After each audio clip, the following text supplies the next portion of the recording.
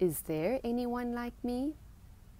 Written by Fred Strydom, illustrated by Jess Jardim-Wedephol, and designed by Stephen Wallace. A Bookdash book.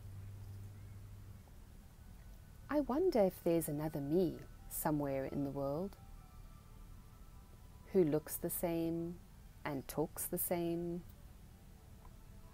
and even has my curls. Someone with my eyes, my ears, who even has my laugh, who can do what I can do and can't do what I can't.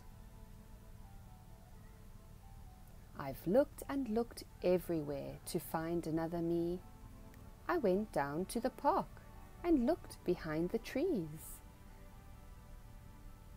I looked around, up and down, at every single face.